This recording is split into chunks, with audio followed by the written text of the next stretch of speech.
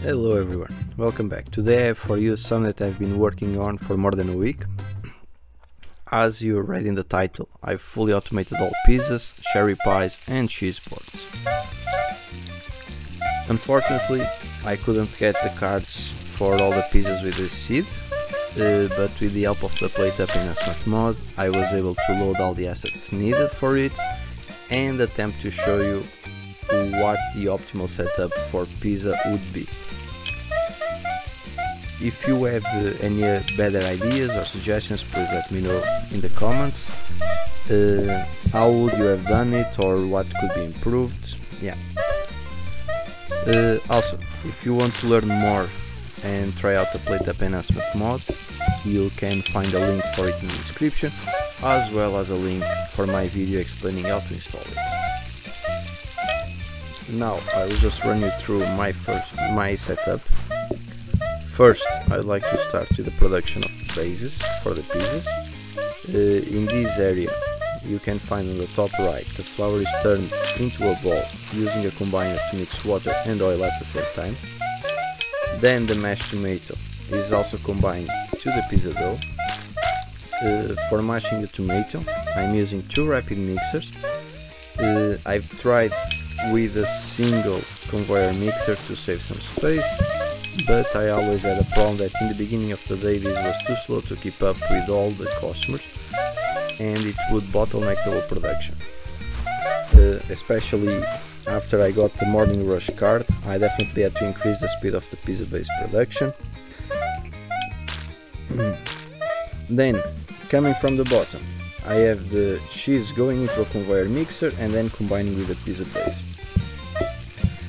Now I used two smart grabbers so that this is only pulled out of the freezer once everything is combined to avoid any problems if the cheese takes too long to be ready. From here, the cheese pizza goes into two directions. On the right side it goes into a teleporter number 1, where it feeds two safety obs that cooks the cheese pizza, which is then portioned directly from the ob and into two frozen preps. Both of these feed into the teleporter number 4, where it is plated and sent to the teleporter 7 to be served in the middle of the two dining tables. Going back to the pizza base production, the pizzas that are pulled to the left can go two ways again. The first one goes into a freezer where it is combined with the sliced onion and then it's fed to teleporter number 2. This teleporter sends the pizzas into two safety obs, you can see it on the bottom side of the restaurant, and then similar to a cheese pizza, it's portioned out of the safety obs and sent to two frozen preps, and finally sent to the teleporter number 6 where it is plated and sent to the teleporter number 9 to be served to the customer. The other option is for the pizza bases to go into the other freezer and be combined with chopped mushrooms. From here, a grabber and a rotating grabber send the pizzas to two safety obs and then they are portioned. Just like the other ones, they are sent to frozen preps and then to the teleporter number 5 to be plated and to the teleporter number 8 to be served. Now I have the desserts. With this seed I got cherry pies and cheese boards. For the pies I use a simple system, similar to what you've seen in my previous video named All Pies Automation. You can check it out in the card above on the top right corner. The flour is kneaded by the rapid mixer into pie crust, then I pre-cook the dough in the safety ob and store it in the frozen prep. After that, the crust goes into another safety ob where it is combined with cherries and then cooked. After cooking, goes into another frozen prep and then is sent to teleporter number 11. The cheese boards are a bit tricky and most people don't actually like them because we need to retrieve the board from the table along with the dirty dishes. For me that was also a problem and one of the reasons that I couldn't go longer in this run However, the retrieval system is very easy to set up, as you can see here. Similar to all the plates, the boards are pulled by the grabbers into the dirty dishes area, but before they go into the dish rack, which they can't go into, there is a smart grabber grabbing these boards and sending them back to the board rack.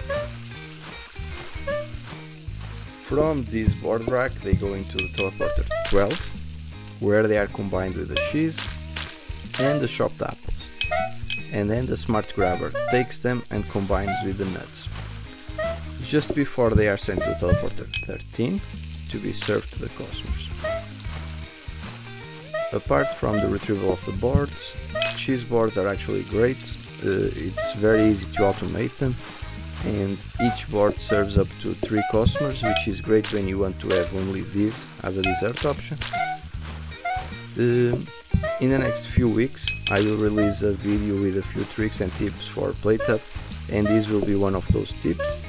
So subscribe to learn all of the advantages of cheese boards, as well as some other very useful tips to improve your scores.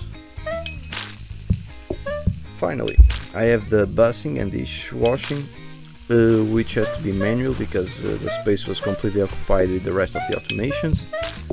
Once again, I'm using a wash basin to collect 4 dishes and then wash them in one go.